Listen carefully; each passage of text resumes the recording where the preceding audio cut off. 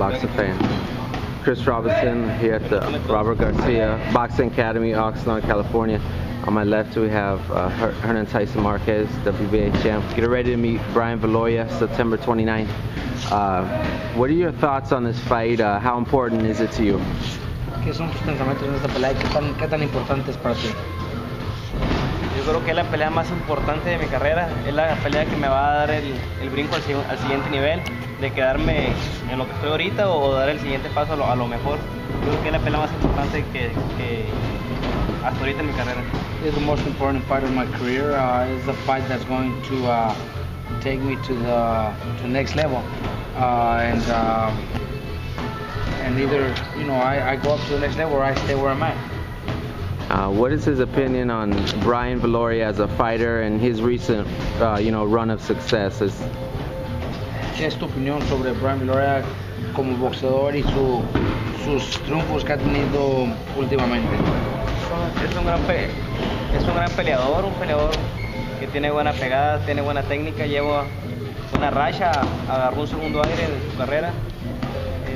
Es un peleador, yo creo que uno de los más fuertes en la 112, pero me siento listo para ganar el 29 de septiembre.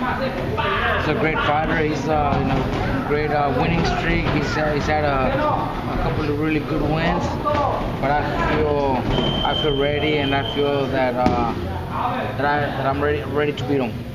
And what's it been like working with Robert Garcia? How would you describe it? ¿Qué ha sido hasta ahorita entrenar aquí en el gimnasio conmigo? Pues fue un cambio totalmente, cambio de entrenadores, cambio de ciudad, cambio de todo, de preparador, fue un cambio total.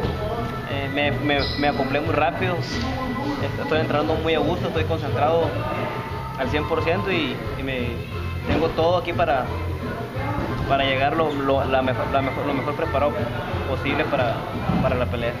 It's a complete change in my career. Change of trainer, change of team, change of place of training, but it's all for good. I feel very comfortable. Right away it was quick change, and I made a quick change, so I feel very comfortable right now, and it's all for a good reason, to win the fight. And he hasn't lost since his fight with Nonito Donaire. What did he learn in that fight that made him a better fighter?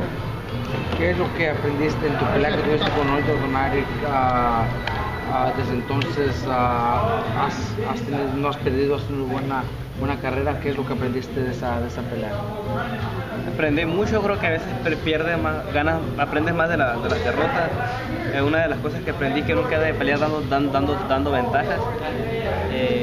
Es una pelea que me sirvió de experiencia.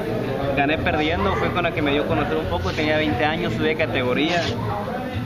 Fue una pelea que nunca estuvo en mis planes, fue una pelea que salió la oportunidad y la tomamos. ¿Quién no quiere una oportunidad de campeonato del mundo a los 20 años? Y tenía mucho que ganar y nada que perder, y la tomamos. Desgraciadamente pasó lo que pasó, pero fue para bien, aprendimos y aquí estamos, recompusimos el camino y gracias a Dios pues nos ha ido muy bien. It was a great experience to fight somebody like Nonito. Sometimes you have to lose a fight to win in your career, and I think that's what happened with me. I won a lot of experience. It was a learning experience not to move up in weight and take fights that maybe you're not supposed to.